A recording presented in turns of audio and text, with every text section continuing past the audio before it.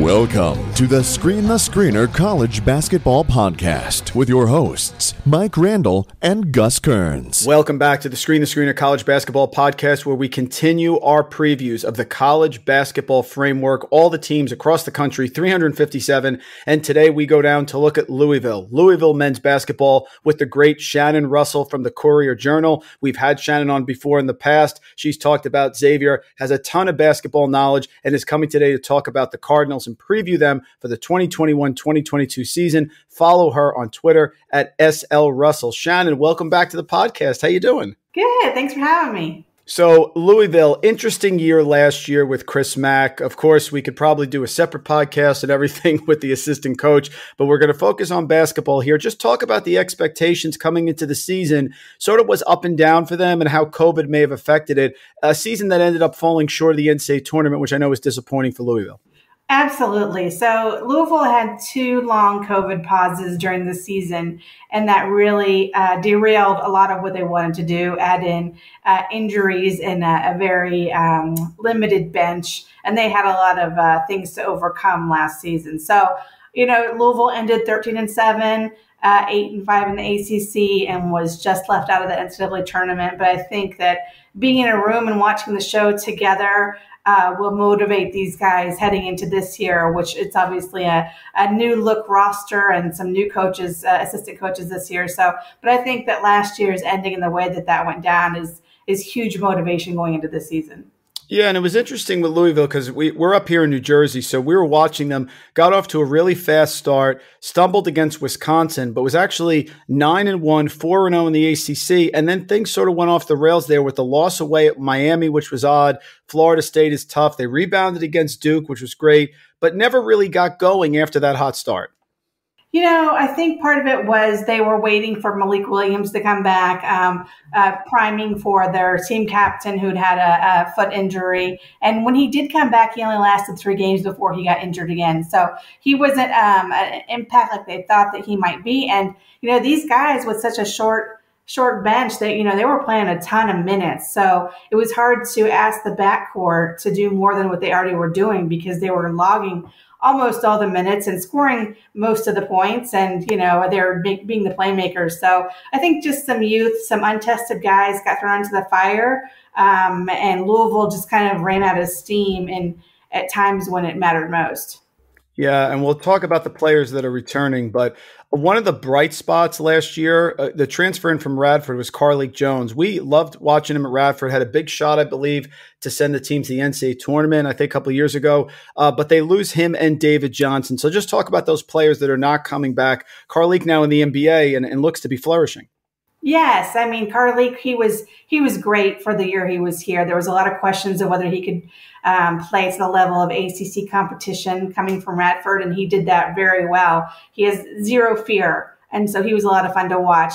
He and David Johnson, who was drafted by Toronto in the last draft, they were the backcourt, and they scored 43% of Louisville's points. So they had a lot of expectations and workload on their shoulders. And they were what kind of stirred the drink for Louisville. They were what made it go. So losing those 2 guys to the NBA was paramount to fill those spots. And also Louisville lost a couple other guys. Josh Nickelberry, a guard, transferred to LaSalle, and Quinn Slazinski, a forward, went to Iona. So they had a lot of openings on their roster, which they filled and then some in the offseason. Now with the players returning, and there's a lot of new faces coming in. They have a very strong class of players coming in, really revamped the program, if you will, from a personnel standpoint. But it starts with the veterans coming back. And Shannon, we've talked to a ton of reporters as well as head coaches who have all cited the fact that it is going to be a challenge to get people to blend in. Like all these transfers going back and forth, it makes a lot of fun for us because we get content to talk about, but it is going to be a challenge. So I think there's even a greater emphasis on those key veteran Cardinal players that are returning. I think so, but I also think Louisville has blown everything up. I mean, they haven't decimated what they've done on offense or defense, but offensively in particular, one of the new coaches, his name is Ross McMains. He was brought in because he's going to help them with pacing and tempo and getting their offense moving more. So in a sense, it's it's a good time for a lot of guys to come into Louisville because everyone's learning some new things right now. It's not the status quo what had been the last 3 years at Louisville. So, I think having some of those veterans, Malik Williams, as we mentioned, he's healthy now, and, he's a huge part of this team really taking a step forward. But even he's learning some new aspects of the offense, as they get ready to go this season. Yeah, and I would think Malik Williams, Jaylen Withers, and Samuel Williamson are going to be sort of the core group there. That's a big front line, 6'7", 6'8", 6'11", solid players, double-double machines. I think they're going to serve as a foundation, and they're going to be one of the bigger teams in the ACC.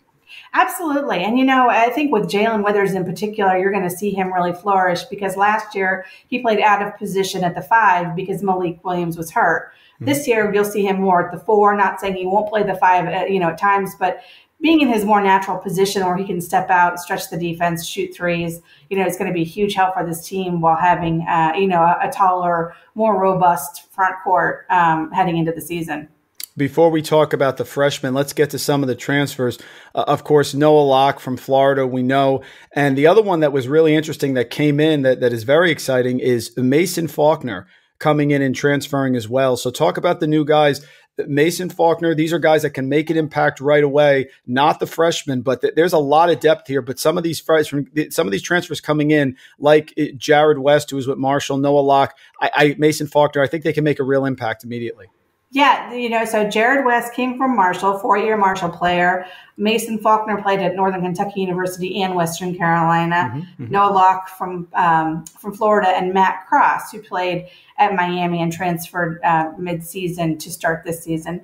Those 4 guys starting right there. I mean, Jared West and Mason Falkner, they've had a whole college career behind them. I mean, they know how to play in big games. They know how to play with different teams. And I think that from just a leadership standpoint, it's going to be huge. In fact, Jared West is one of the co-captains. He and Malik Williams have been voted by their teammates as captains. Then you've got 2 guys that are coming from junior colleges, Ellis, a very explosive guard, and then Sidney Curry, who committed to Kansas, decommitted, and then picked Louisville, came later in the offseason, arrived around July 15th. So Sidney Curry is really, a fascinating one to watch because he's 6'8". He's down 22 pounds and hopes to get down probably another 20 pounds and play around 270 this season. But he's going to be a guy that pushes others off the block and really bangs in the paint, and is, he's a left-handed guy. So I'm really intrigued by him. And then the other 2 newcomers are freshmen, Mike James and Roosevelt Wheeler. But having 6 guys that come in with basketball experience is just huge for this Louisville team.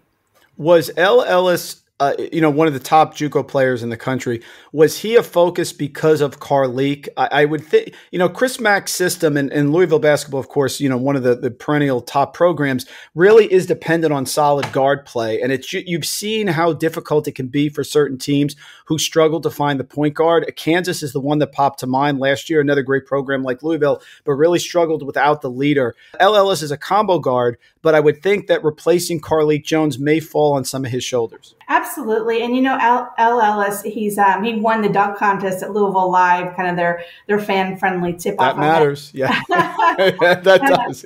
But he has, he is probably one of the top 2 athletic guys on the team, and he's fast, and he's just, he's great at seeing the court. So, he had committed to Louisville in his first year at the junior college. He's a 2-time junior college All-American, and he's got just a great skill set to be able to move that ball fast the way they want to do. Carlik couldn't go as fast as maybe he would want to do because he had to take care of a lot of other things on the team and count for the points and the rebounding and get to the line. So I think it's going to be nice to see everyone be able to kind of do their job and have someone in relief to kind of pick up after them. I would think coming into this year, listen, Chris Mack is an excellent coach, one of the best in the country, but it's been sort of an odd assimilation here to Louisville. That first year, they make the NCAA tournament as a 7 seed. They lose to Minnesota. Next year, we have a shortened because of COVID. They're 24-7, 15-5 in the ACC, no postseason. Last year, they come in, they play in the ACC tournament, they lose to Duke, they end up not making the tournament. I would think this is a big focus for them, and I'm curious, how did they attack the non-conference? Because that can, you're going to have a high rating because you're in the ACC, you're going to play in one of the best leagues in the country, But what is their plan here for the non-conference? Because really, this is a big year for Coach Mack. I'm sure the fans want the Cardinals back in the tournament and winning a couple games here, and he certainly has the talent to do that. Sure. I think I'd start by saying that, I'm assuming most people know this, but Chris Mack will not be coaching the first 6 games of the season because of a suspension related to the Dino Gaudio situation. So Mike Pegues, his assistant who was with him at Xavier, will be leading the team in those first 6 games. But I think that this team is, the core guys that are back and the guys that have come aboard, they're so hungry to win that it's going to be, I'd watch out. I'd watch out if you're the teams playing Louisville these first 6 non-conference games, because they really have a lot to prove. And they seem to have a really good chemistry so far. They've spoken very highly of one another. And there's an upgrade in talent overall and also just like in depth because they have 14 guys on 13 scholarships at this point. Malik Williams doesn't count towards the total because of COVID.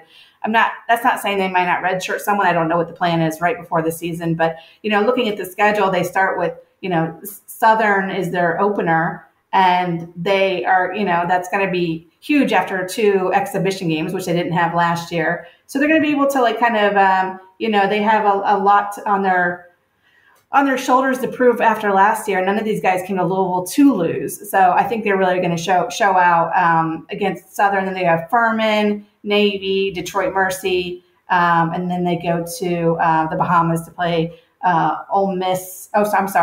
Mississippi State, and then they play Maryland or Richmond.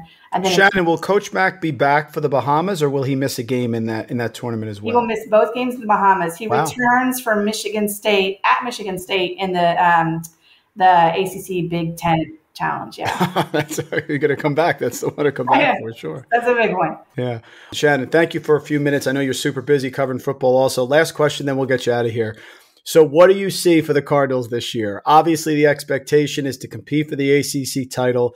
They have some controversy with Chris Mack being out for a few games, but he'll right the ship. I guess I'll ask you this. What would be a satisfying season for Cardinals fans? What are they looking for? They're looking for a Sweet 16? What do you think, given what's gone on here and everything going on with COVID, what do you think would get the satisfaction of the Cardinal fans for a season here in Louisville? I think a Final Four would be the trick. Wow. Okay. I think this is a really deep team. Like I said, I think there's a lot of intriguing pieces. Whether they can put it together is the question. But, knowing there's been one time at Xavier when Chris Mack's back was against the wall, the team had lost 6 games in a row. Mm-hmm. He galvanized that group and they finished in the Elite 8. So I think that having all of this stuff in the offseason and a complete roster overhaul will be exactly the ticket for Louisville to kind of come in with a huge chip on their shoulders and say, hey, we're here, we're back, and we're going to win. With the talent that Louisville has, Chris Mack at the helm, and the entire Cardinal fan base behind them, the expectations are high, but they have the talent and ability to meet that for sure. Folks, Shannon Russell, Louisville men's basketball beat writer, Courier Journal, amazing job as always. It has so much knowledge, gave us a few minutes here. Follow her on Twitter at SL Russell. Shannon, thank you so much for a few minutes. We'd love to catch up during the season, and I can't wait to see the team down in the Bahamas. Thank you so much. I appreciate it.